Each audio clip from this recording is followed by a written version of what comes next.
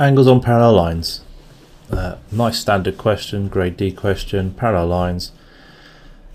Quite often you're asked to give your reason for getting the angle.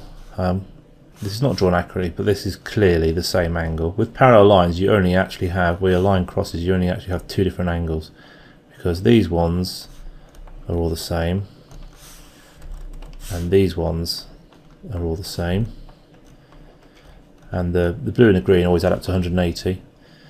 Where the angles are on the same position on both parallel lines, that's called corresponding angles. So we need to use that as our reason, corresponding angles, and the reason is they are equal. So this one is 65 degrees. The other ones you need to remember are alternate angles. Alternate are equal.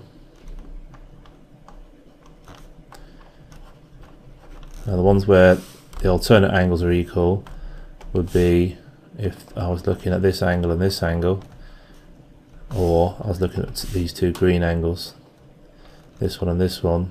They would be alternate angles because they alternate from one side of the line that crosses the parallel lines to the other. And the other one is the interior angles.